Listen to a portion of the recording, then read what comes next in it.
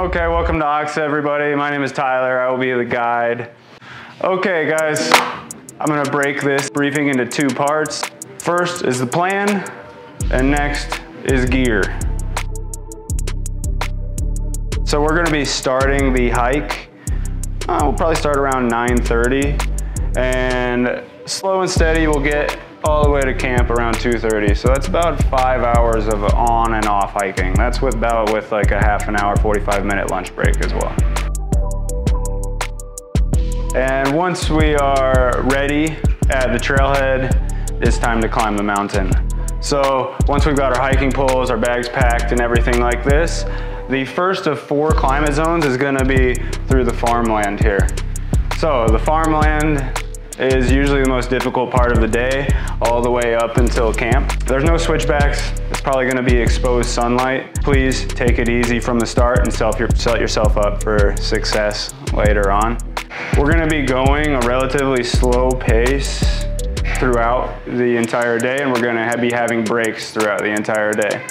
So we're gonna have through each climate zone, there will be one catch-up break and one break at the end of the climate zone. So once we have made it through the farmland, we have arrived at the first pay station or entrance station, and that's at the beginning of the cloud forest. The cloud forest is usually a great break for people that are hiking. That's usually where people find their second winds. So we'll hope for the same. Good thing about the cloud forest is there's shade and there's also switchbacks going up. So it's much easier, more enjoyable hiking. Then we have entered the alpine zone.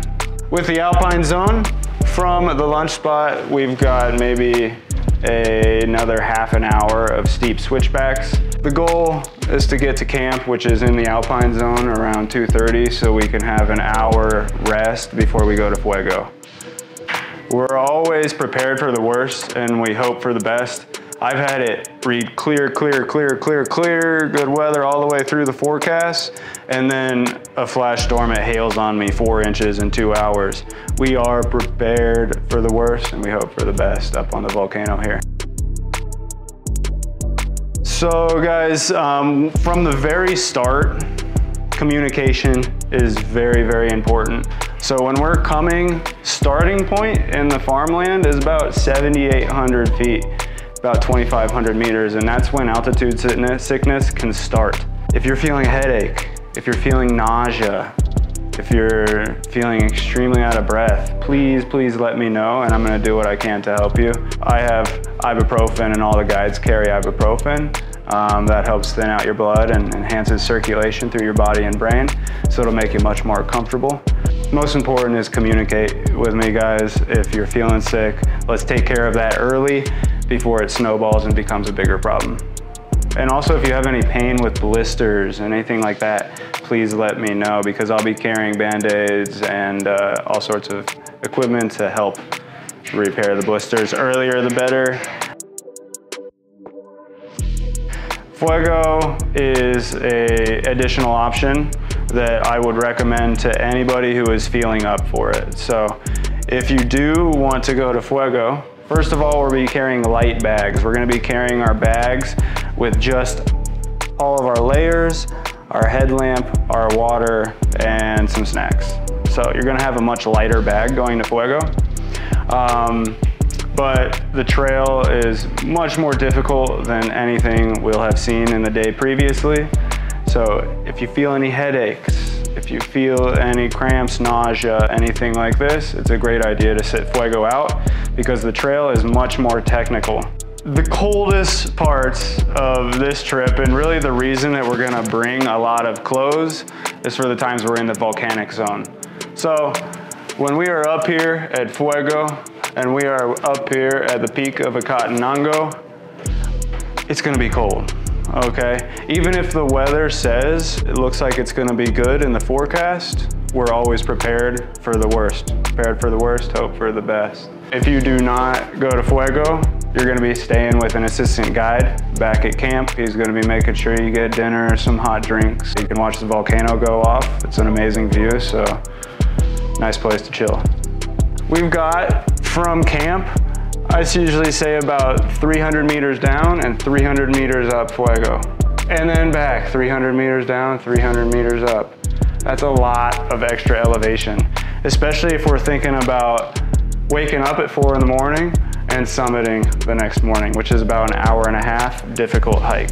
We'll leave camp around 3:30, and it's gonna be about hour 45 minutes, 2 hours to get to the knife's edge of Fuego. This is where we just need to make sure we listen to the guide's judgment as far as Fuego goes, because the eruptions can be very unpredictable.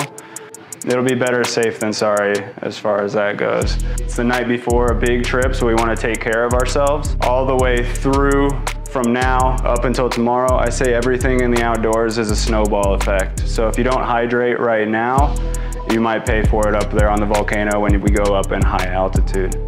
So take care of yourselves from here. Tomorrow we're gonna meet here at 7 o'clock and we're gonna get geared up with all our clothes and everything like that. So we each need to carry 4.5 liters of water.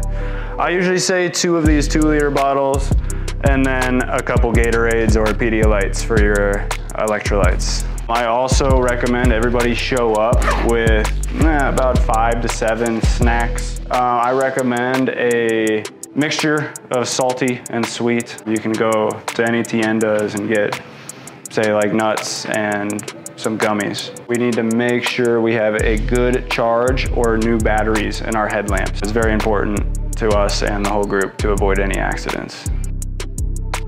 For our clothing, I'm gonna start from the top down. Sun protection, if you would like. If you don't wear a sun hat, please bring sunscreen. I recommend all of us need to have beanies, something warm to cover our ears. For your mouth, I recommend a mask for all the dust. It will help you stay a lot more comfortable throughout the journey. Moving on to the top layers, feel free to bring an extra t-shirt. If you sweat a lot, you probably want to change in to an extra t-shirt. Above the t-shirt, I recommend a 4-layer system. I'm looking for a thermal. I'm looking for a fleece. I'm looking for a puffy jacket. And then your shell, your rain shell right over that. If you don't have a rain shell, please make sure you borrow an extra thin layer, because that's not gonna keep in the heat the way that we would want. So we rent out ponchos. If you don't have a rain jacket, take a poncho, but just make sure you're taking care of yourself as far as staying warm up there. Gloves, definitely need gloves. Everybody needs gloves. And then the bottom layers. I recommend that we have a good pair of pants to be at the summits in. For the feet, everybody in closed-toed shoes, that's non-negotiable. So make sure you bring closed-toed shoes for the hike. Of course, ankle sport will be better. As well, I always like to bring a change of socks. I call them my magic socks. So before I go to bed, I put on my nice warmest pair of socks. So that'll be my sleeping socks and my socks for the summit the next morning, which is gonna be the coldest part for your feet and toes. We will go to Rainbow Cafe. It's a delicious Tipico breakfast with eggs, beans, tortillas, and coffee and tea. Can't forget that. From the breakfast spot, it will be an hour drive to the trailhead. And at the trailhead, that is where we will meet our porters. If you would like to take a porter, I encourage it. If you're questioning it, I encourage it. It's a very good idea, so don't feel embarrassed by taking a porter. It is all good. And they will carry your bag from La Soledad at the start all the way up to camp.